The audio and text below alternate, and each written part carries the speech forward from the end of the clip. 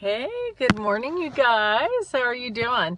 Oh my gosh, so I had to drive out to get up at 4 in the morning and drive my sister to Asheville. Holy cow, y'all, I'm not used to getting up that early.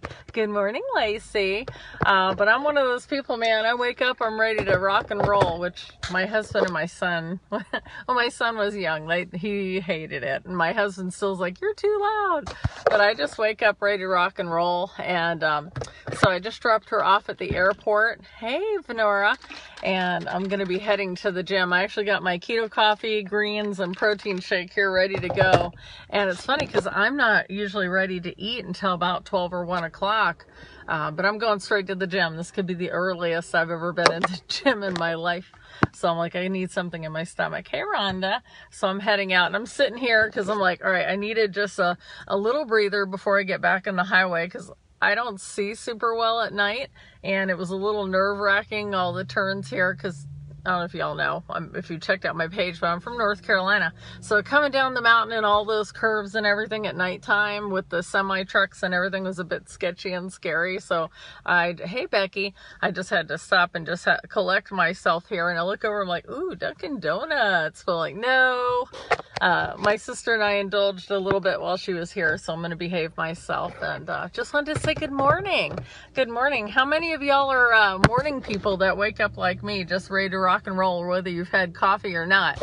Or are you one of those people that don't want to be talked to or anything like that? So I was just curious. Hey, Tammy. While I was sitting here in the parking lot, like I said, just doing a couple things and adding to my story and saying happy birthday, everybody, on my friends list. There are a lot of September birthdays, you guys. There's a lot of Virgos out there. I mean, the last couple days, it's been like a boatload of birthdays. So I'm just saying happy birthday to all my September birthday people. Hey, Ashley. Hey, Diane. My sister just hopped on. I was telling everybody, Diane, I needed a moment to collect myself after that crazy ride and just take a potty break and sit here and just kind of catch my breath before I get back out there, because it's still dark. I don't like to drive at nighttime too much. And I'm kind of like, I love it when it gets dark at night sooner, when it changes, like the winter time.